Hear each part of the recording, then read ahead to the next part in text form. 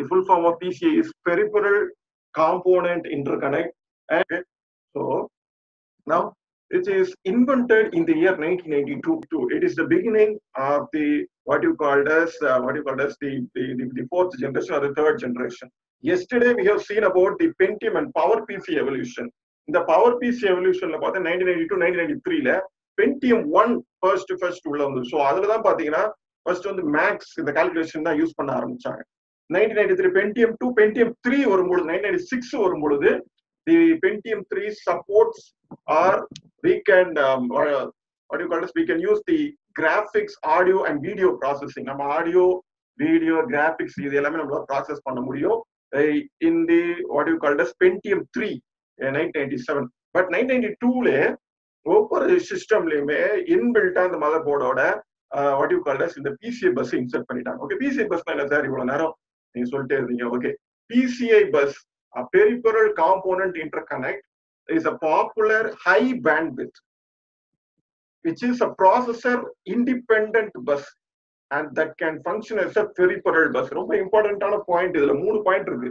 One, it is a very popular high bandwidth. Yes, ரொம்ப பாப்புலரா இருக்கு அப்படின்னா we can connect graphics card, we can connect network cable, we can connect any devices. Externally நம்ம எந்த devices வேணும்னாலும் இந்த buses use பண்ணி தான் நம்மளால கனெக்ட் பண்ண முடியும். அதுதான் it is very popular and high bandwidth. ஏன்னா நம்ம கிராபிக்ஸ் கார்டு இப்பெல்லாம் கிராபிக்ஸ் கார்டுல இன்பில்ட்டா வந்துச்சு, முன்னாடிலாம் அப்படிலாம் கிடையாது. ஸோ இன்கேஸ் இனி கேமிங் கன்சோல் வேணும்னாலும் உங்களுக்கு வந்து, ஏன்னா கேமிங் வந்து ஃபார் எக்ஸாம்பிள் நீங்க கேமிங் ரொம்ப ஸ்லோவா இருந்தா உங்களுக்கு எதுவும் தெரியாது, உங்களுக்கு அந்த அந்த அந்த விளையாடுற சுவாரஸ்யமே இருக்காது. ஸோ விளையாடும் பொழுது நல்ல ஸ்பீடா இருக்கணும், அந்த கேமுடைய பெர்ஃபார்மன்ஸ் அப்படிதான் இருக்கணும்னா we will in ஒவ்வொரு சிஸ்டம் இந்த PCI பஸ். அதனால it is a very popular high bandwidth. Next ரொம்ப இம்பார்ட்டன்டான ஒரு விஷயம் என்னன்னா, in terms of computer technical terms, the processor independent bus. It doesn't depends upon the processor to execute any instruction to any data. எந்த ஒரு டேட்டாவையும் transferring the files இருக்கட்டும், the execution of the files இருக்கட்டும், it doesn't depends upon the processor to start execution or to start reading the data or the instruction. So ப்ராசஸருக்கும் இதுக்கும் சம்மந்தம் கிடையாது. அதாவது இவங்க தனியா இருக்கும், இந்த PCI பஸ் தனியா செயல்படும். எதா இருந்தாலும் ப்ராசஸர் கிட்ட கேட்கணும் அவசியம் இல்லை. மற்ற பஸ்ஸஸ் எல்லாமே மேக்சிமம் ப்ராசஸர் டிபெண்ட் பண்ணி தான் இருக்கும். ஓகே, ஸோ அதனால தான் சொல்றாங்க it can act as a peripheral bus. தனியாவே இது ஒரு பஸ்ஸாவே செயல்பட முடியும். ஸோ ஒரு இம்பார்ட்டன்ட் 2 மார்க் கொஸ்டின் இதுல 2 mark question. So it is a popular high bandwidth, processor independent, and the next one is it can function as a peripheral bus. 3 points இருக்கு. Next, the current standard இந்த book, இந்த நம்ம subject நம்ம படிக்கிற இந்த book 1996 1997. So அப்போ பார்க்கும்பொழுது அவங்களுடைய அந்த ஸ்டாண்டர்ட் பார்க்கும்போது up to 64 data lines at 66 megahertz. இப்போ எல்லாமே கிகாஹெர்ட்ஸ் ஆயிடுச்சு. இது 997 இருக்கிறதுனால அந்த நேரத்துல ஒரு 64 டேட்டா லைன்ஸுக்கு and 66 megahertz அளவுக்கு இது சப்போர்ட் பண்ணும். Okay, next important point is the PCI is designed to support variety of microprocessor based configurations. எந்த மைக்ரோப்ராசஸர், எந்த ப்ராசஸரா இருந்தாலும் பென்டியமா இருக்கட்டும் இல்ல AMD-ஆ இருக்கட்டும், எந்த ப்ராசஸரா இருக்கட்டும், the PCI is designed that it can support any microprocessor. எந்த மைக்ரோப்ராசஸரா இருந்தாலும் அது எனி ப்ராசஸர், AMD ப்ராசஸரா இருக்கலாம், இல்ல நம்ம பார்த்த பென்டியம் ப்ராசஸர், இல்ல பவர் PC ப்ராசஸரா இருக்கலாம். எல்லா பிசிக்குமே எல்லா ப்ராசஸருக்குமே இந்த PC bus சப்போர்ட் பண்ணும். That is the most another important point. It includes both single and multiple processor systems. Sir இதுல ஒரே ஒரு ப்ராசஸ் மட்டும் இல்ல, மல்டிபிள் ப்ராசஸர்ஸ் இருந்தாலும் core to deo R dual core R quad core. இப்ப நம்ம போன்ஸ்ல எல்லாம் பார்த்தீங்கன்னா குவாட் கோர் வந்துச்சு, குவாட் கோர் டெக்னாலஜி வந்துச்சு. So any number of multiple processor it can support multiple process system. And நாம பார்த்தோம், நேத்துல முந்தா நேத்து நினைக்கிறோம். ஓகே, எலிமெண்ட்ஸ் ஆஃப் பஸ் டிசைன்ல நம்ம வந்து பார்ப்போம். ஸோ எலிமெண்ட்ஸ் ஆஃப் டிசைன்ல டைமிங் அண்ட் ஆர்பிட்ரேஷன் ஸ்கீம் பார்த்தோம். என்ன டைமிங் இருக்குன்னா 2 டைப்ஸ் ஆஃப் டைமிங் இருக்கு, synchronous and asynchronous. Synchronous means sequential order, read பண்ணா ரைட் பண்ணும், அடுத்த ப்ரோக்ராம் மட்டும் எக்ஸிட் ஆகிடும். இது synchronous. அசின்க்ரனஸ்னா it always depends upon the previous event. முன்னாடி என்ன ஈவெண்ட் நடந்ததோ அதை பேஸ் பண்ணி தான் இருக்கும். ஸோ அது நமக்கு டிஸ்அட்வான்டேஜா இருக்கிறதுனாலதான் இந்த PCI bus synchronous timing use பண்ணுது. And the next one is the PCI bus as a centralized arbitration scheme. We have there are two types of arbitration scheme. The first one is centralized, and the second one is what you called as the distributed arbitration scheme. Here, the PCI bus uses centralized arbitration scheme. That means it has a centralized control or controller in the centralized arbitration scheme. Whereas distributed ஒவ்வொரு பஸ்ஸுக்குமே தனித்தனியா அதுக்குன்னு ஒரு logic இருக்கும். அந்த லாஜிக்கை base பண்ணி தான் அந்த பஸ்ஸஸ் எல்லாமே அலோகேட் பண்ணும். வேற சென்ட்ரலைஸ்ட பொறுத்த வரைக்கும் we will have a what you call as or it will have a centralized or a bus controller ஒருத்தர் இருப்பான். ஓகே, now நம்ம ஒரு சின்ன ஒரு வீடியோ பார்க்க போறோம். இந்த வீடியோல உங்களுக்கு வந்து ஒரு சின்ன ஒரு ஐடியா, இந்த பஸ்ஸை பத்தி உங்களுக்கு ஒரு ஐடியா தான் இருக்கும். ஆடியோ இருக்காதுன்னு நினைக்கிறேன். ஓகே ஓகே ஓகே கனெக்ட் ஆகலையா? 1 minute.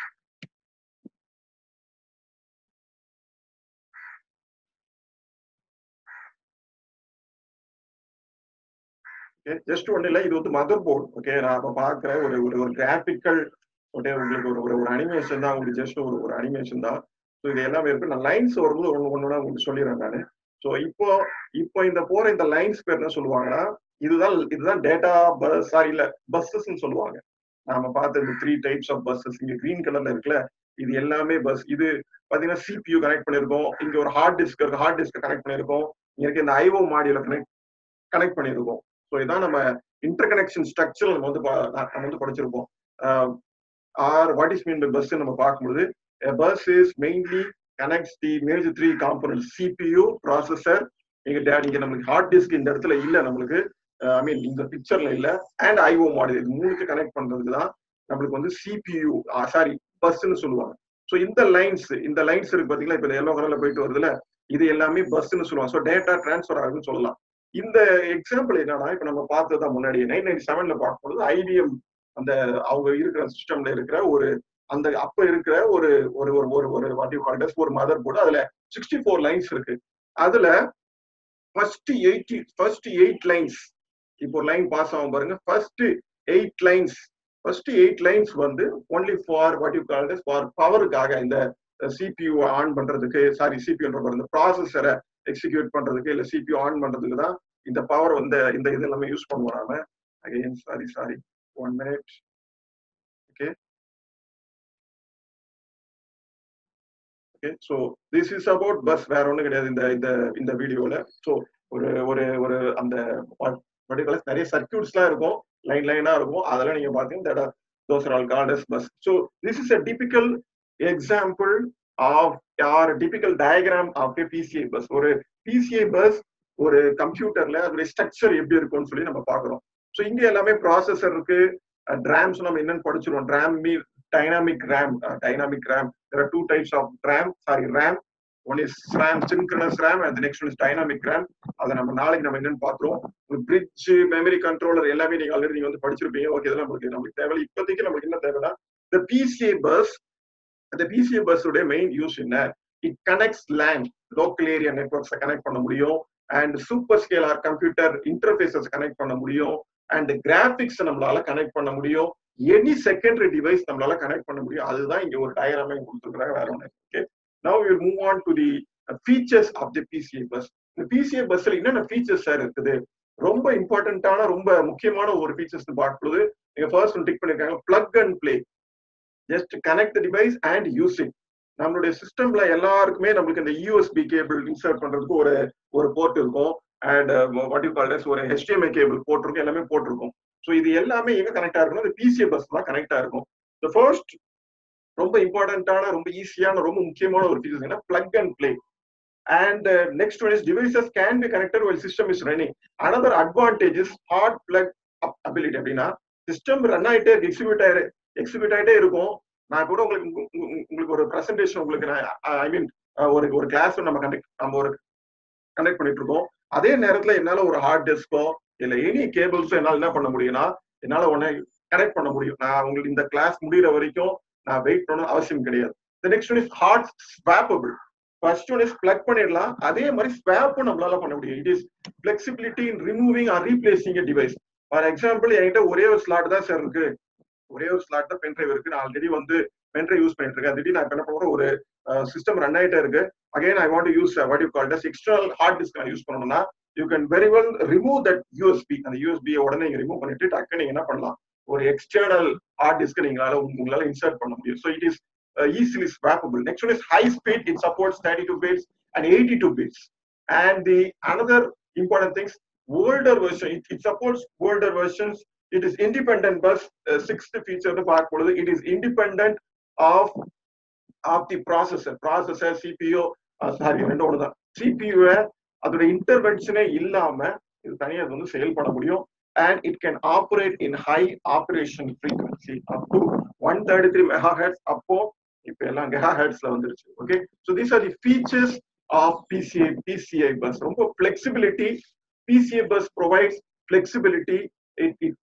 It provides what you call as there is no interruption in using this bus, and it also provides high speed bandwidth. Or high speed bandwidth கிடைக்குது, and it is independent of the what you call as processor, and it is very easy to use also in flexibility. Okay, now we'll move on to the structure of the bus. The PCI bus, it is configured as 32 or 64 bit bus. ஒன்னு 32 பிட்டா இருக்கும், இல்ல 64 பிட்டா இருக்கும். நாம பார்த்த முன்னாடி நம்ம அந்த டயக்ராம்ல பார்த்தா அந்த ஒயிட் லைன்ஸ் இருக்கும், அதுல 2 டாட்ஸ் இருக்கும். அதுல அட்லீஸ்ட் 49 மேண்டேட்டரி சிக்னல்ஸ் இருக்கு and 52 ஆப்ஷனல் சிக்னல் லைன்ஸ் ஏன்னா PCI பஸ். அந்த சின்ன அந்த டாட்டா பார்த்தோம்ல, அது ஒவ்வொன்றுமே ஒரு சிக்னல் லைன்ஸ், ஒருமே சிக்னல் லைன்ஸ். அங்க இருக்கிற அந்த 49ல மேண்டேட்டரியா கண்டிப்பா யூஸ் பண்ணி ஆகணும். Another 52 signal lines are optional. Either you can use it, if you want you can use it, otherwise you can leave it. So the structure of PCI bus is, it consists of 49 mandatory signal lines, and it consists of another 52 optional signal lines. Okay, this is the structure of the bus. So in the signal lines எப்படி sir இருக்கும், என்னென்னலாம் sir இருக்கும், அதுதான் இங்க உங்களுக்கு ஒரு picture இருக்கு. இதுல எல்லாமே நீங்க ஞாபகம் வச்சுக்க முடியுமா? எஸ், எல்லாமே நீங்க ஞாபகம் வச்சுக்கணும்னு அவசியம் கிடையாது. நீங்க எக்ஸாம்ல 10 மார்க் கொஸ்டின் இருக்கனால இதுல இருக்க எல்லா பின்ஸுமே நீங்க எழுதணுமா? நோ, அப்படிலாம் ஒண்ணும் கிடையாது. அட்லீஸ்ட் நீங்க 1 2 3 4 5 குரூப்ஸ் இங்க வந்து பிரிச்சிருக்காங்க. அட்லீஸ்ட் ஒரு 2 குரூப்பாவது நீங்க ஞாபகம் வச்சுட்டா போதும். சிஎல்கே ஃபார் எக்ஸாம்பிள், நீங்க டெசிக்னேஷன் நீங்க பாத்தீங்கன்னா சிஎல்கே இருக்கு. சிஎல்கே மீன்ஸ் கிளாக். நம்ம எப்போ ஒரு சிஸ்டம் ஆனாலும் கிளாக் கண்டிப்பா தேவை. நெக்ஸ்ட் ரீஸ்டார்ட், நெக்ஸ்ட் ஏடி அப்படி நீங்க பாத்தீங்கன்னா address bus. Okay, address bus. Next one is we have the what you call parity. நம்மளுக்கு parity ப்ரொவைட் பண்ணுது. நெக்ஸ்ட் ஃப்ரேம்னா என்னன்னா ஒரு ஆபரேஷனை ஃபினிஷ் பண்றதுக்கு ஸ்டார்டிங் என்ன எண்டிங் என்ன, சோ அதான் ஃப்ரேம். நாம இப்போ ஒரு எக்ஸாம்பிளே பார்க்க போறோம். Next one is initiator is ready. Initiator ரெடினா who is going to start this operation? யார் ஃபர்ஸ்ட் ஒரு ஆபரேஷன் பண்ண போறா, ரீட் ஆபரேஷன் பண்ண போறா, யார் ரெடி பண்ண போறா? is the initiator ready? Check பண்ணும் யூசர் ரெடியா இருக்காங்களா, இல்ல சிஸ்டம் ரெடியா இருக்கா. Next one is target ready. நாம எந்த இன்ஸ்ட்ரக்ஷன்ஸை நாம் மூவ் பண்ண போறோம் from one device to another device, or we are going to read a data, நாம ரீட் பண்ண போறோம் இல்ல ட்ரான்ஸ்ஃபர் பண்ண போறோம். is the target is ready? that is also more important. Next one is device initialization, device select. நாம எந்த device நம்ம select பண்றோம். so and so this one is for grant, and next one is for parity. if there is error வந்துச்சுன்னா என்ன மாதிரியான system எரரா இல்ல. so these are all pins, these are all mandatory signal lines in a PCI bus. இதெல்லாம் mandatory, இதெல்லாம் கண்டிப்பா நம்ம use பண்ணி தான் ஆகணும். ஒரு சிஸ்டம் இருந்துச்சுன்னா கண்டிப்பா இந்த இருக்கிற இந்த 49 மேண்டேட்டரி லைன்ஸா கண்டிப்பா PCI bus யூஸ் ஆகும். Next we will see about the optional signal lines. These are all optional signal lines. ஒரு interrupt ஏற்படுதுன்னா either you can acknowledge the interrupt or you can leave it. இது எல்லாமே optional தான். interrupt, acknowledge, and what you call it. next one is if there is multi-function device வந்துச்சுன்னா என்ன request வருது. So இது எல்லாமே வந்து Snoop back of indicates hit to modify. நம்ம ஆல்ரெடி மாடிஃபை பண்ண அந்த லைன்ல எதனா ஹிட் ஆயிருந்துச்சுன்னா ஸோ இது எல்லாமே வந்து உங்களுக்கு ஆப்ஷனல் சிக்னல் லைன்ஸ் தான். ஸோ இதுலயும் நீங்க interrupt pin and catch support பின், இது ரெண்டு மட்டும் நீங்க எழுதினா போதும் 10 மார்க்ல. ஸோ இது ரெண்டு மட்டும் இந்த இருக்கிற இந்த டெசிக்னேஷன் என்ன, இன்டரப்ட் ரெக்வெஸ்ட் பண்ணது, இன்டரப்ட் அக்னாலஜ் பண்ணது, இது எல்லாமே ஆப்ஷனல் லைன்ஸ் தான். Okay, these are all the structure of the bus. And the next one is what are the commands in the PCI bus. PCI bus என்னென்ன commands sir கொடுக்கும் அப்படின்னா interrupt acknowledge, Next, if there is an input and output read, if there is input, output write, memory read, memory write. So these are the some what you call as few what you call as commands in PCI bus use பண்ற ஒரு சில commands. நாம next நம்ம பார்க்க போறது ரொம்ப இம்பார்ட்டன்ட்டான இதுதான் கொஞ்சம் உங்களுக்கு எக்ஸ்பிளனேஷன் உங்களுக்கு தேவை. What kind of data transfers? So data transfers என்ன யூஸ் பண்ண போகுது அப்படின்னா here we are using என்ன டைமிங் யூஸ் பண்றோம்னா synchronous timing யூஸ் பண்றோம். And the next one is centralized arbitration scheme நம்ம வந்து யூஸ் பண்றோம். இந்த டயக்ராம் பொறுத்த வரைக்கும் என்ன சார் அப்படின்னு சொல்லிட்டு பார்க்க போறோம். ஓகே, எப்போ நம்ம சிஸ்டம் ஆன் பண்ணா ஃபர்ஸ்ட் கிளாக் ரன் ஆயிடும். So here up to 9 clocks இங்க ஒரு 9 டைமிங் வரைக்கும் கொடுத்துருக்காங்க. 1 2 3 4 5. எப்பப்பெல்லாம் இது அப்வர்ட் இருக்கோ தி வேல்யூ இஸ் 1. எப்பப்பெல்லாம் டவுன்ல இருக்கோ தி வேல்யூ இஸ் 0. அப்படின்னா அப்ல இருந்துச்சுன்னா தி வேல்யூ இஸ் 1 அப்படின்னா ஆன்ல இருக்குன்னு அர்த்தம். If it is down it is in of condition. 1னா system ஆன்ல இருக்குன்னு அர்த்தம். அந்த சிஸ்டம் அந்த ப்ராசஸர் ஐ மீன் அந்த பர்டிகுலர் பஸ் 2 ஐ மீன் 0 இருந்துச்சுன்னா இட் இஸ் டவுன்ல வந்துச்சுன்னா it is in of condition. இங்க என்ன சார் நடக்குது? ஃபர்ஸ்ட் ஏ ஃப்ரேம் கண்டிஷன். இங்க நம்ம என்ன பார்க்க போறோம்னா ஒரு டேட்டாவை ரீட் பண்ண போறோம். ஒரு மெமரியில எங்க நம்ம வந்து ரீட் பண்ண போறோம். This is example for a read operation. Read பண்ண போறோம்னா ஃபர்ஸ்ட் ஃப்ரேம் வரணும். ரீட் பண்ணி நம்ம எங்க நம்ம முடிக்க போறோம். So first clock 1 for example first மினிட்ல இல்லைன்னா ஃபர்ஸ்ட் செகண்ட்ல நம்ம என்ன பண்ண போறோம்னா இந்த பர்டிகுலர் இந்த டிவைஸ் நம்ம என்ன பண்ணிட்டோம் ஃப்ரேம் பண்ணிட்டோம், ஸ்டார்ட் பண்ணிட்டோம். நெக்ஸ்ட் என்ன பண்ணணும், இந்த அட்ரஸ் பஸ் என்ன பண்ணணும்னா பிசிஏ பஸ் கிட்ட இருந்து சாரி பிசி ப்ரோக்ராம் கவுண்டர் கிட்ட இருந்து அந்த because the program counter holds the address of the instruction to be executed. அடுத்து என்ன இன்ஸ்ட்ரக்ஷன் எக்ஸிக்யூட் பண்ண போறோமோ, ஃபார் எக்ஸாம்பிள் இங்க ஒரு டேட்டாவை ரீட் பண்ண போறோம். மெமரியில 10வது லொகேஷன்ல ஒரு டேட்டாவை நம்ம ரீட் பண்ண போறோம், பிச் பண்ண போது ரீட் பண்ண போறோம் அப்படின்னா ப்ரோக்ராம் கவுண்டர் என்ன பண்ணோம்னா அதுல இருக்கிற அந்த அட்ரஸ இங்க இருக்க இந்த அட்ரஸ் பஸ்ஸுக்கு அனுப்பிடும். நம்ம ஆல்ரெடி நேற்று ஒரு எக்ஸாம்பிள் பார்த்தோம். ஸோ அட்ரஸ் பஸ் என்ன பண்ணோம்னா அதை போய் ரீட் பண்ணி டெசிக்னேட் பண்ணிடும். இது எந்த இடத்துல இருக்கு, லொகேஷன் 10th லொகேஷன்ல இருக்குது. இந்த இடத்துல இந்த பஸ் கமாண்ட் என்ன பண்ணணும்னா அடுத்து இந்த பஸ் கமாண்ட் எனேபிள் பண்ணி விடும். என்ன எனேபிள் பண்ணா டேட்டா பஸ் ஆக்சஸ் பண்றது. S it is acknowledge. Address bus வந்து டெசிக்னேட் பண்ணிடுச்சு, சோர்ஸ் எங்க இருக்கு டெஸ்டினேஷன் எங்க இருக்குன்னு அசைன் பண்ணிடுச்சு. இப்போ டேட்டா பஸ் என்ன பண்ணணும்னா அதை போய் ரீட் பண்ணணும். எதர் it can read R it can per the data. So அதுக்கு என்ன பண்ணணும்னா இந்த கமாண்ட், இது ஒரு கமாண்ட் கொடுங்க. எஸ் பஸ் வந்து டெசிக்னேட் பண்ணியாச்சு, இந்த லொகேஷன்ல இருக்குது. ஸோ நெக்ஸ்ட் ஏபிசிடி இங்க வந்தாச்சு. இங்க என்ன பண்ணணும்னா இந்த டேட்டா பஸ் என்ன பண்ணணும்னா டைரக்டா போயிட்டு எந்த லொகேஷன்ல இருக்கோ அந்த இடத்த ரீட் பண்ண ஆரம்பிக்கும், டேட்டாஸை ரீட் பண்ண ஆரம்பிக்கும். ஸோ நிறைய டேட்டாஸ் இருந்துச்சுன்னா இதான் பைட் எனேபிள்ஸ், இட் எனேபிள்ஸ் அது எனேபிள் பண்ணிக்கிட்டே இருக்கும். இஎஃப் அடுத்து முடிஞ்சோடனே இங்க டார்கெட் ரெடியான்னு சொல்லி செக் பண்ணி பார்க்கும். டேட்டா பஸ் என்ன பண்ணணும்னா டைரக்டா போயிட்டு அந்த லொகேஷன்ல போய் பார்த்தாச்சு ரீட் பண்ணது ரெடியா இருக்கு. இப்போ என்ன பண்ணா சிஸ்டம் என்ன பண்ணா is the target is ready, target ரெடியா இருக்கா ரீட் பண்றதுக்கு. எஸ் அப்படின்னா is the initiator ready. Who is the இனிஷியேட்டர்னா இங்க டேட்டா பஸ் தான். டேட்டா பஸ் தான் இங்க இனிஷியேட்டர் ரெடி. அதுதான் இந்த இடத்துல இனிஷியேட்டர் ரெடி. இனிஷியேட்டர் ரெடியா இருக்காங்களா? எஸ்.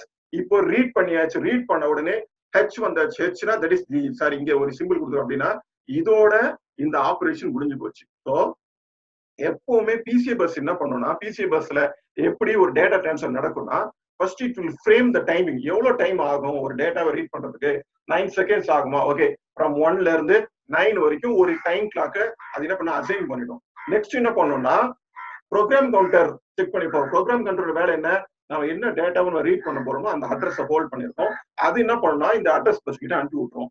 அட்ரஸ் பஸ்ஸோட வேலை என்ன, அது போய் டெசிக்னேட் பண்ணணும். எந்த இடத்துல இருக்கு, 10th லொகேஷன்ல இருக்குப்பா, 10வது லொகேஷன்ல இருக்குப்பா அப்படின்னு சொல்லி பண்ணி விட்டுரும். அடுத்து டேட்டா பஸ் ஆப்ரேட் பண்ணோம்னா அதுக்கு யாராவது ஒரு சிக்னல் அனுப்பணும். அட்ரஸ் பஸ் வேலையை முடிச்சிருச்சு, டேட்டா பஸ் வேலை போய் பாரு அப்படின்னு சொல்றதுக்கு என்ன பண்ணணும்னா இங்க இருக்கிற ஒரு பஸ் வந்து ஒரு கமாண்ட் ஒண்ணு கொடுக்குது. S byte is enabled. நீங்க டிரான்ஸ்ஃபர் பண்றதுக்கு உங்களுக்கு எனேபிள் ஆயிடுச்சு, நீங்க ரீட் பண்றதுக்கு நீங்க ஆப்ரேஷனை நீங்க ஸ்டார்ட் பண்றதுக்கு எனேபிள் ஆயிடுச்சு, சிஸ்டம் எனேபிள் பண்ணியாச்சுன்னு சொல்லிட்டு கொடுக்கறதுக்கு அனதர் ஒரு சிக்னலை கொடுக்கணும். ஒன் சிக்னல் முடிச்சிட்ட உடனே டேட்டா பஸ் என்ன பண்ணணும்னா டார்கெட் ரெடியா இருக்குதா, அதை இன்ஸ்ட்ரக்ஷன் ரெஜிஸ்டர்னு பார்த்துருப்போம். நீங்க பிளாக் டயக்ராம் நேற்று நம்ம டயக்ராம் பார்த்து இன்ஸ்ட்ரக்ஷன் ரெஜிஸ்டர் அதுதான் என்ன பண்ணா ரீட் பண்ணணுமா இல்ல ரைட் பண்ணணுமா? எஸ் ரீட் பண்ணணுமா. Is the initiator is ready. Who is the initiator? The data bus. Data bus ரெடியா இருக்கிறாரா? இது வந்து ரீட் தான் பண்ணணும். ஓகே ரெடியா இருக்கு. ஓகே குட், ரீட் பண்ணியாச்சு, ப்ரோக்ராம் விட்டு வெளியில வந்துச்சு. இதுதான் data transfer. Reading the data and writing the data same operation தான். இங்க நம்மளுக்கு ஒரு லாஜிக்கா நடக்கும், நம்மளுக்கு விசிபிளா இருக்காது. இங்க நம்ம விசிபிளா கொடுத்துருக்காங்க, வேற ஒண்ணும் கிடையாது. ஓகே, ஜஸ்ட் அடுத்து என்னன்னா சேம் அதே தான் இங்க ஆர்பிட்ரேஷன் ஸ்கீம் நம்ம இந்த இடத்துல என்ன யூஸ் பண்றோம்னா we are using centralized arbitration